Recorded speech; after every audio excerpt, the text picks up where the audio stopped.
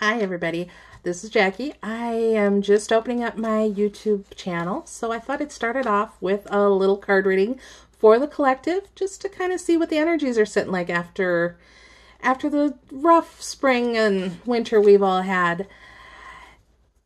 Please, in the comments, let me know what you'd like to see in the YouTube videos. I'm planning on doing more of these readings, as well as some meditations and maybe some how-tos and anything else that kind of comes along.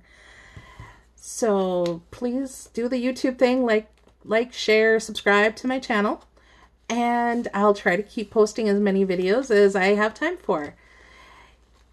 If you want to book your own reading, either a tarot card reading or one of my soul story readings, drop me an email at timesgate@gmail.com, and that's THYMESGATE@gmail.com, or go to my Facebook page and leave me a messenger message. So let's get started, shall we? It's been kind of crazy, so hopefully the energies are calming down as we head further into spring. We're going to start out with a little energy reading for everybody.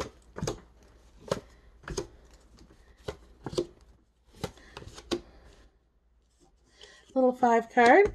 Starting out, we start out with strength, which, yeah, we've all had to have the strength. And I think the energies are truly getting better. We march right on to the Knight of Pentacles. Bring messages often of money or abundance, because abundance doesn't have to always be money.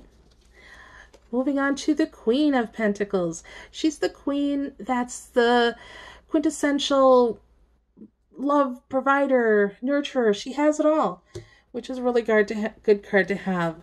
As we move into the future, we get the Three of Pentacles, which is about building a strong foundation, which I think as a community we're all starting to do.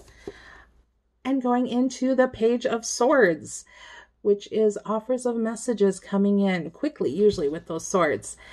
That's a good thing with all of the different energies that are coming in. It's good to have that optimistic outlook. And since I'm all about the love sometimes, let's throw a Power of Love card on there to conclude it tonight and see what that has to say. Because without love, you know, the world is kind of boring. So, shake these up a little bit, mix them up, and for everyone to hear, we are going to get priorities. You understand the paramount importance of manifesting love in all situations. Try to get that on there.